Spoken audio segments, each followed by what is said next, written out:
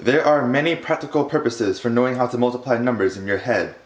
For example, let's say your calculator runs out of batteries and you need to buy new batteries. Suppose this calculator needs 16 batteries that are sold individually for $14 each. Remember, you have no calculator.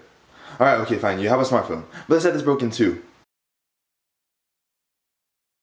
Let's start off with 14 times 16, the problem I introduced in the introduction. For this trick, you have to notice that the ones digit adds up to 10, and the tens digit is the same. To do it, you multiply the ones digit together first, so 6 times 4 equals 24. And then you do the tens digit times 1 plus itself, so 1 times 1 plus 1 gives you 2. Let's try with another one.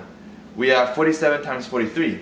The same idea since the ones digit adds up to 10, and the tens digit is the same. So you multiply the ones digit together first, and you get 7 times 3 equals 21. Then you do 4 times 4 plus 1, or 4 times 5, gives you 20.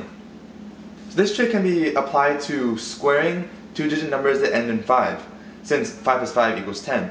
So here we have 65 times 65. You do the ones digit together first, so 5 times 5 gives you 25. Write that down. And then you do 6 times 7, which gives you 42. Here's another one for you to practice on. I'll put the answer in the description. The next type of trick will make you happy because, well, it's actually pretty simple. So this trick, you have any number times 25. So in this case, 32 times 25.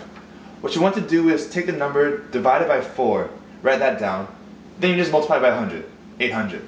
That's it. Now let's say you have a number that isn't cleanly divisible by 4. You can just do the exact same thing. So 62 times 25, say. 62, you divide that by 4, in your mind you see 15.5. Then you just multiply by 100, 1550. Not too shabby.